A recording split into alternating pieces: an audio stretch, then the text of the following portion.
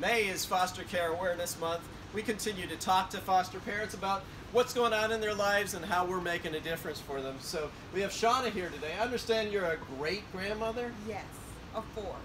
4 great-grandkids? And 23 grand. 23 grandchildren. I love being a grandparent. I got 2. I got 1/10 of what you have, and they keep us running. So Yes. are you a parent now to those kids, to some Yes, of those I kids? am. Yes. So how many kids are you parenting? 2. You're parenting 2. How old are they? One is just turned 2 years old, and another one is just a month old. Wow. So keep me busy. It's a challenge, especially Yes, at this it is. stage of life. You probably Yes. weren't expecting to be a No, 24/7 I parent, right? No, I wasn't. Wow.